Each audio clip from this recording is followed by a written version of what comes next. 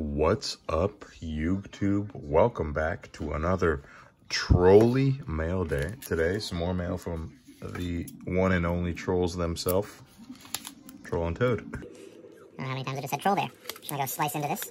Get this my info there? There we go. Okay. Now, our first card here, Intercept Wave. Ultimate Rare from The Shining Darkness. Pretty cheap one. Just to fill out the Ultimate Rare sets for all of them. There you go, Intercept Wave, our first card. That one from The Shining Darkness, but I believe, yeah, here we go. Started to get into the Starstrike Blast, and just awful some of the condition on these cards. I noticed as I was going through them before this. Like, look at the edge on this. Actually doesn't look that bad in IRL, but you can see it clearly on the picture. Mischief of the Yokai. That's why I hate buying with no picks. Eek. But sometimes you take that risk for cheaper cards. Another Starstrike Blast Ultimate Rare, Power Giant. Again, very dirty. Doesn't look like there's any wear on it, so that's okay. Decent, I guess. And then I believe our last 5Ds card, we have some GX stuff coming up, but all Ultimate Rares today. No secrets. It's a little bit of edge wear on Grave of the Super Ancient Organism. Look at that ulti. You can barely even see what's going on in there. But there's like a bunch of monsters crystallized, either like in glass or whatever. Yeah, the Troll and Toad quality on these cards. Troll and Toad near mint definitely holds up. So there you go. Our 5Ds cards. Now, getting into the GX stuff, Rottweiler. And this is one of these weird ones that's like Jaden used, and it has to do with Elemental Heroes too. When this card is destroyed as a result of battle, add from your graveyard one card that includes Elemental Hero in its name and Polymerization. So I'm not sure why it wasn't Elemental Hero related. Should be called like Elemental Hero Hound or something. A little bit of dirt there on the side. I'll clean that off later. And there we have it, Rottweiler. Beautiful Cybernetic Revolution Ultimate Rare. And unfortunately, this should be the highlight, but I already through the hard sleeves saw a bunch of flaws here that really upset me. I really might have to I really might have to mention these. You got this very noticeable edge wear and scratching on the front. And this corner is absolutely moshed. The top too, oh my goodness. It's absolutely destroyed. So I even asked them, make sure this is the one that I want to make sure comes in good condition. So I don't know. The rest of the card's good, but yeah, I don't know. Kind of disappointing. But Ancient Gear Beast, not too shabby of an ulti. Yeah, it's definitely not in the condition I wanted it though. Yeah, it's unfortunate. Just picked up Ancient Gear Golem, so that should go good with them. There you go. You have the two dogs. Two GX dogs. Rottweiler, Ancient Gear Beast. Almost have all of the 5Ds Ultimates and Secret Rares. Most in first edition, so I'm pretty happy about that. Just need about 3 more. Continuing on with the Starstrike Blast theme, we have another piece of mail here that I'm going to start cracking as I keep talking. But this is from, actually just ordered a couple days ago. It's nice when you're able to find stuff locally. This is from Toronto.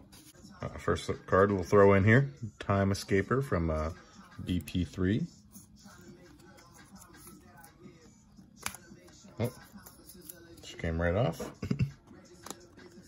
Thought that was a tab to help me get the cards out of here. Well, that'll do just fine. But of course, we didn't buy a time escaper. We bought this here beautiful Gaia Drake, the Universal Force. Look at that epic Gaia card. Looks like he's on a Pegasus or something.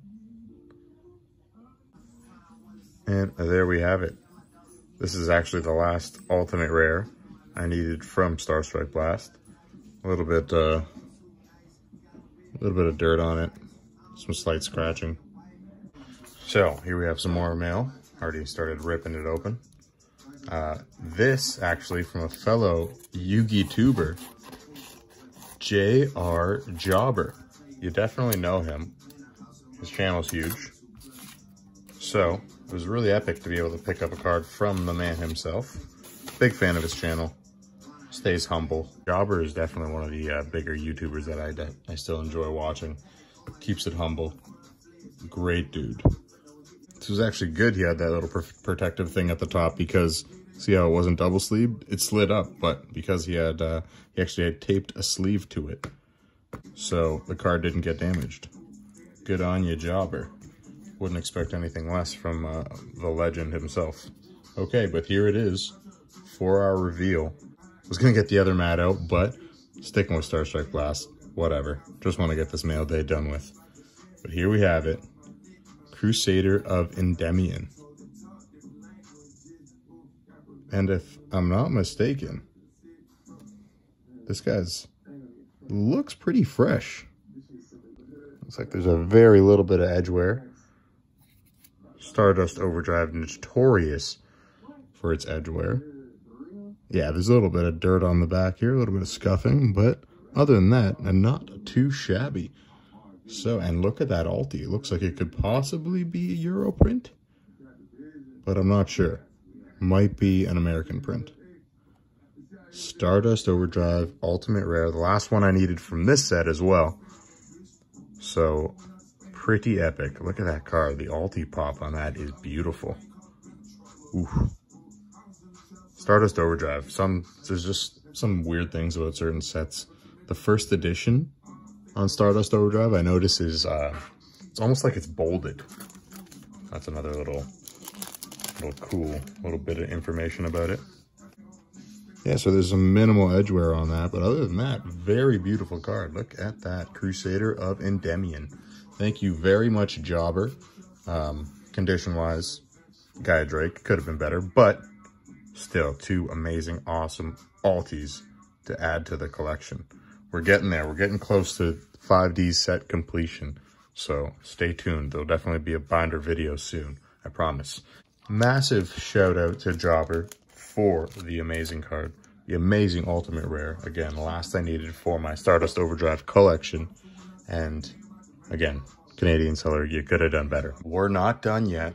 Continuing on, ending this mail day off with a bang. Here we have some awesome express mail, also from Canada Post. So another Canadian seller. Without further ado, let's get cracking right into this.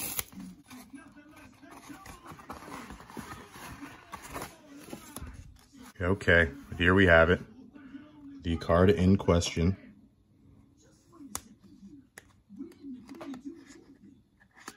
Let's slide it out here very carefully. There she blows.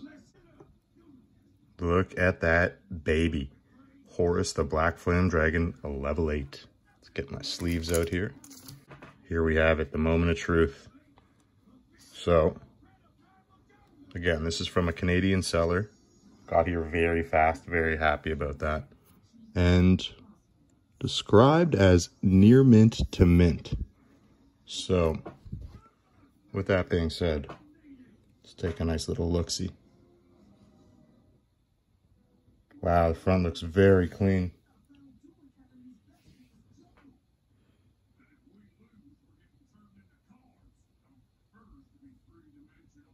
Beautiful. Look at that. Horus the Black Flame Dragon. And this is, as you can see, an unlim. But nonetheless, still pretty epic. It has that waxiness on the back. A little bit of a stamp. There we have it. Shout out to that epic eBay seller. I will be linking him in the description. I believe his name was Dusty. So thank you, Dusty, for the awesome card. Again, just an unlim, but these guys are so hard to come by in good condition, especially first edition. Had to pick one up. There we have it for this epic mail day. Thank you, everybody. My couple Canadian sellers and as well as Jobber. Very awesome to get mail from the man himself. There's Black Flame Dragon. I hope you all enjoyed. Smash that like button, comment, and subscribe for daily Yu-Gi-Oh content. Peace.